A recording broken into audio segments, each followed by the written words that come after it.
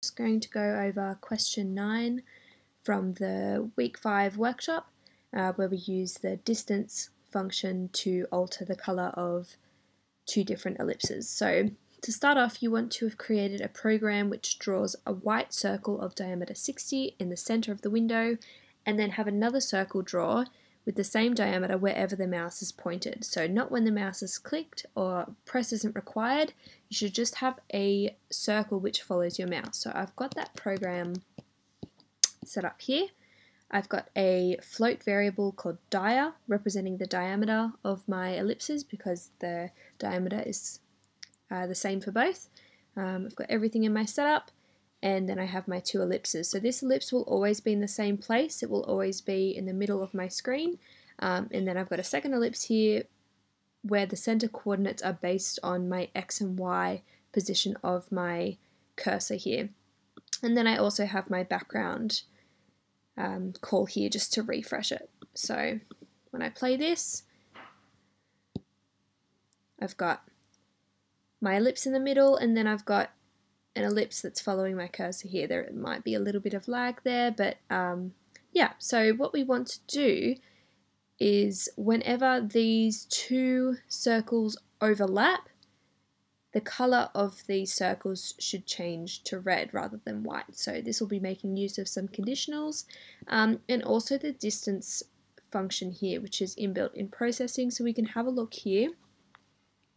What this function does is it calculates the distance between two given points. So we can give it an x1 and a y1, or rather x1 and a y1 and an x2 and a y2. So what we want to look at here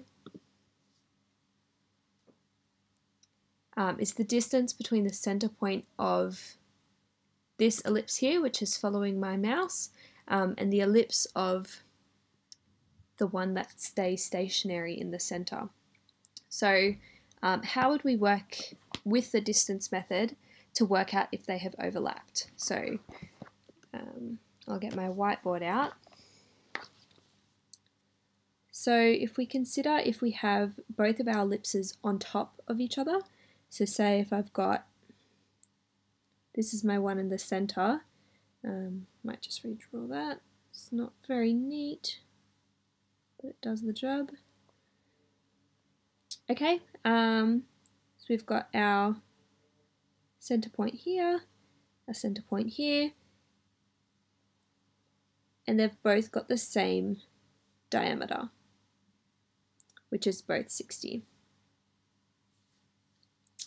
And then we've got our distance between this center point and this center point right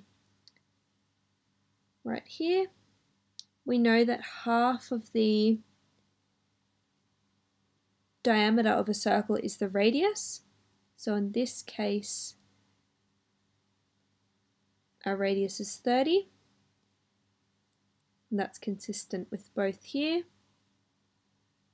So our radius is 30, so our distance between this center point and this center point is 60, because we've got the 30 here, which is the radius of this circle which is moving, and the radius of this stationary circle here, which will add up to 60. So if the distance between these two circles or ellipses ever gets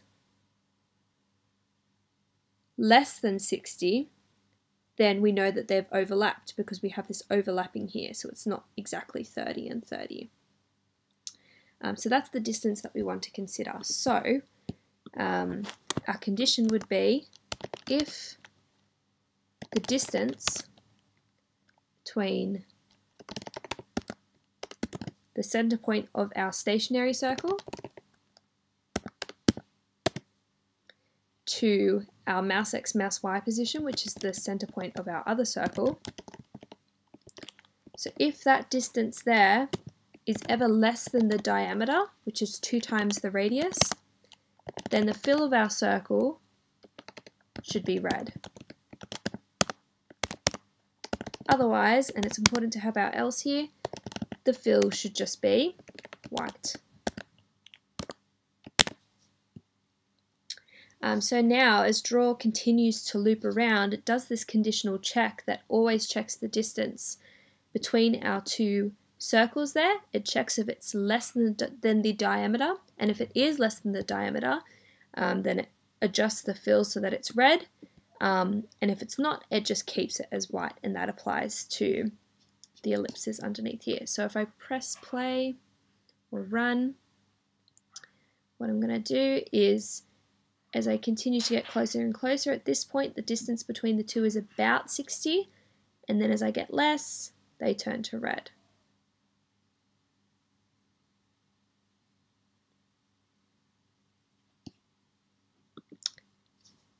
And that is how you do question 9.